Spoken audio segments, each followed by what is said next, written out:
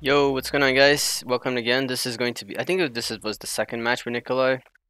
This is from the private game series, okay? So high level games against a couple of friends of mine. We gathered together so I could record high level matches for you guys because they are really good survivors and you can't really get matches like this on pubs. It's extremely rare. So we just decided to do it on a private game so I could record it for you guys. So you guys can see how it's played, how the builds that I usually show, I make videos of play at high level.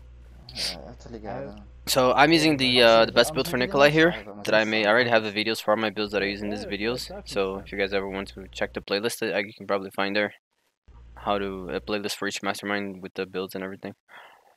For the private games, I have at the end of the video a link to it as well. If you guys can see the big square there at the end of the video to the playlist of the private games. So, as I mentioned already in the build video, I use the syringes mostly for the second area and forward, so I can get the shield. So this map in particular. No, at the start right there, you can usually get a few easy shots. Waste a little bit of time. Nicholai is good because he's really good at wasting time, with the guns and everything. Especially because you can leave before they destroy the camera, so they don't even get the 20 seconds. So you're constantly just eating their time away. You see, she's smart. She knows. As soon as I turn the camera, you can tell she's already started to dodge it. That's some really interesting dodge moves right there. This guy Paulo is really good. I really like him. He's a really good player. I would expect nothing less from him. So as you can tell right there. Also, if you don't know, like there as you can tell, if you're shooting them with the camera, they cannot actively shoot you back. If you don't know that, unless this happens, if they start shooting with the machine gun, then it's the opposite. You cannot shoot back, But it's the same thing. If you shoot them with the gun, the same effect that you saw there with the machine gun happens, but with them, they cannot shoot your camera back as they're getting hit.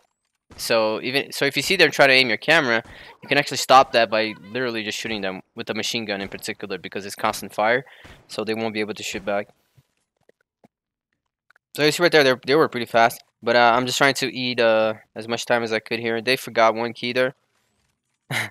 They probably didn't realize they only have two, so they would still have to come back. In my head, I'm thinking that's a good thing, right? Because now I'll have enough time to waste more of that time, eat more of their time away. So there goes my shield is back. I should have used that a little bit earlier there. I took a little too long. Otherwise, I could have shot the what's her name, Jen.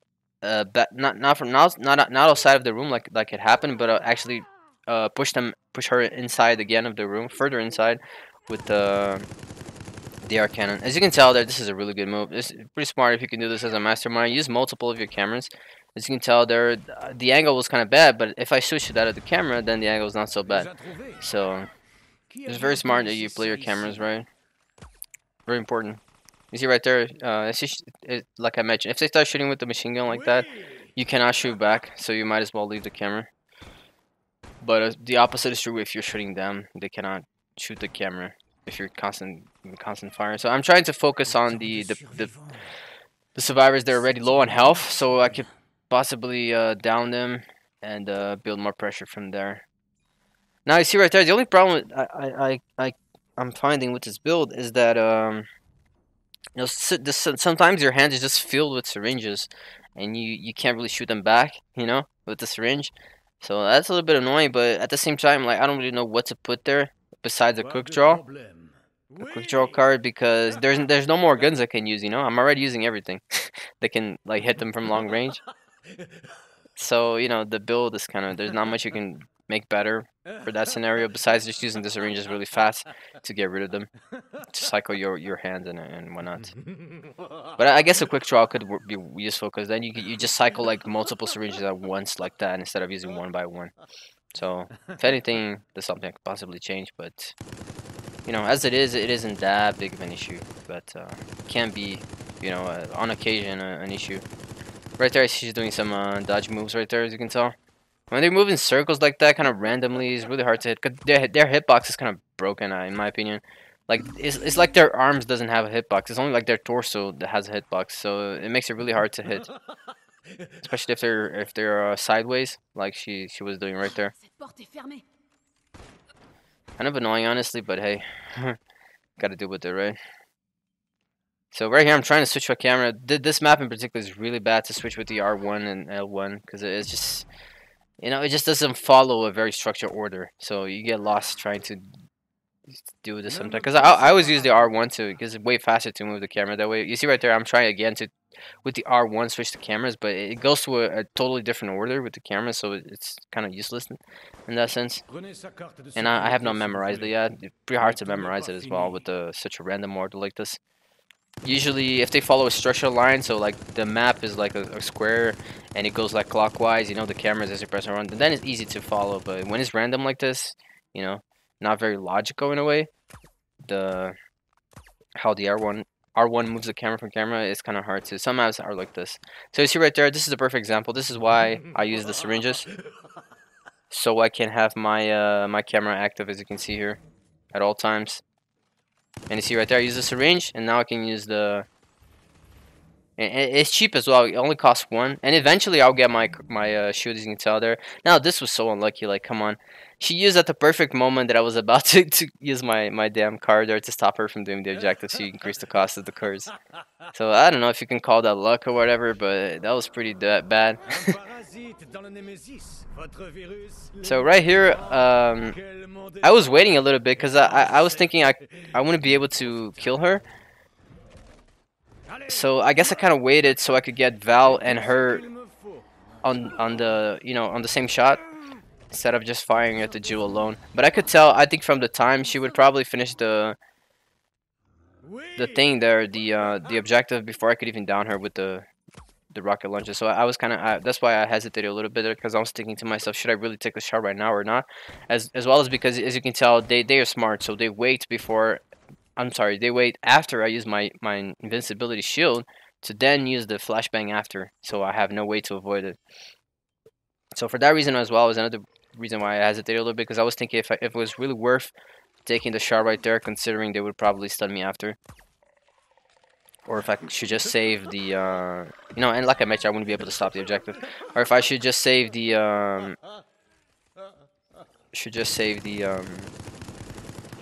the invisibility shield for another scenario, another situation. As you can tell right there, was another unfortunate moment. I tried to use a gun, but only got syringes in my deck in that particular moment, so it took a little longer to use it. I think the Jill is probably using USB, so that's why she's doing the objective so quickly as well. She's probably using at least 1 USB there, otherwise I would actually be able to stop her there with the gun in time. But I'm pretty sure she must be using a USB. Probably not a full USB build, but definitely at least one, or, you know, probably using a mixtape or something, so she can still use the rocket launcher more often. But yeah, you can see there are 2 moments where, you know, kind of unlucky, I guess you could say, because I didn't do anything wrong. It was kind of just unlucky. But it could have definitely changed a little bit the ongoing of the match if those situations were played out differently. Now, you see, the area 3 usually so bad.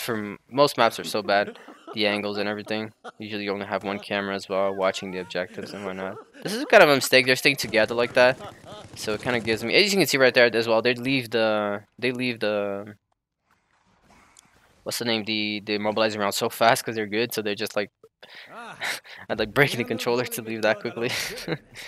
Now this is a bit unlucky as well. Like the shots are missing. I'm not sure why, but hey, that's very unlucky. This map is not. You see, the angles are so bad, man. Like, I don't know. From this far, you can still hit them, but you know, it's a little harder because, like I mentioned, their hitbox is so small, so it's definitely a little harder than hitting from close. Sensitivity is a little different as well. You see right there, like I mentioned, she's probably using mixtapes for the rocket launcher. She can like destroy my camera instantly, and she can still shoot the core. And because of the map is so bad as well, I only have 1 camera to watch the objective, so you know, she shoots my camera once, and essentially 10 seconds of 4 people shooting the core that I can't do anything about. So you see right there, I use the shield before using the guns to make sure no one else can shoot me while I'm shooting him. If I'd done the opposite, I used the gun first, she would have shot my camera before he was down. You see the spray right there. So that's why another thing that I mentioned, why you cannot rely on downing them to be able to win. It needs to be by time because of sprays and things like that. Just break the pressure. You see right there, she was actually shooting my camera before I was even on it, so that was pretty smart. Kind of forced me to use Nemesis here to stop her. Otherwise, you know, I would have to wait for the camera, and she would probably destroy the thing before I came back. You see right there, this time I was not using my invisibility shield because I don't want them to flashbang me after.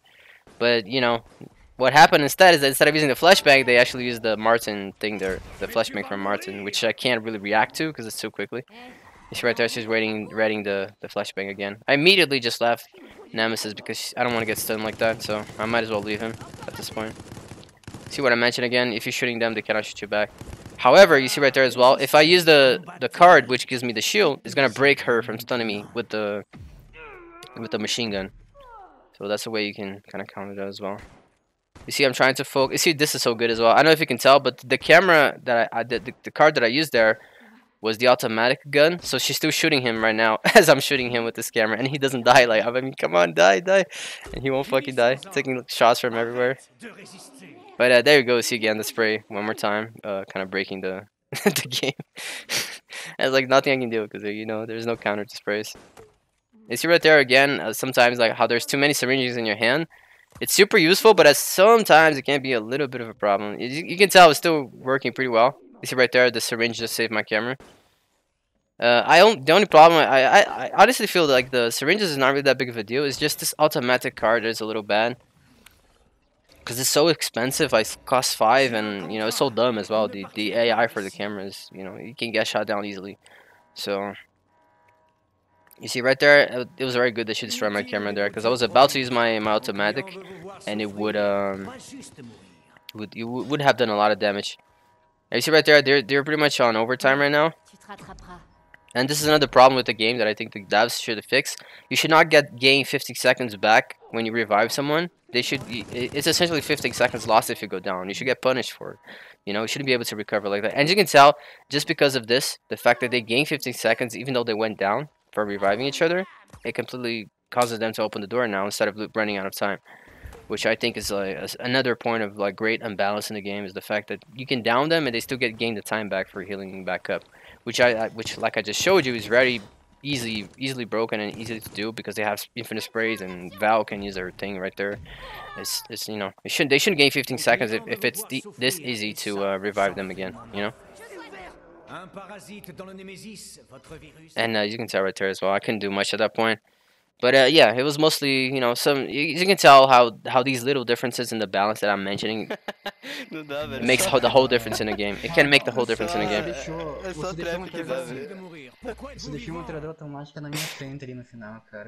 But you can tell that was a little unlucky on the area 2 as well with the...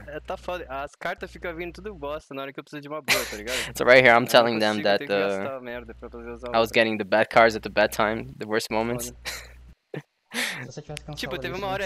But you can tell it was a good match, right? If only those little details were different, I would have won easily, you know. So it's definitely a a balanced match in a way, but you can tell there it was due to unbalanced things that they actually won, you know. So yeah, but that's the video, guys. That was definitely a good match. I definitely could have won there if only a couple of things were different. So I don't think the build is a problem at all. This build is definitely strong to play at this level. So that's the video. See you guys on the next one. Take care.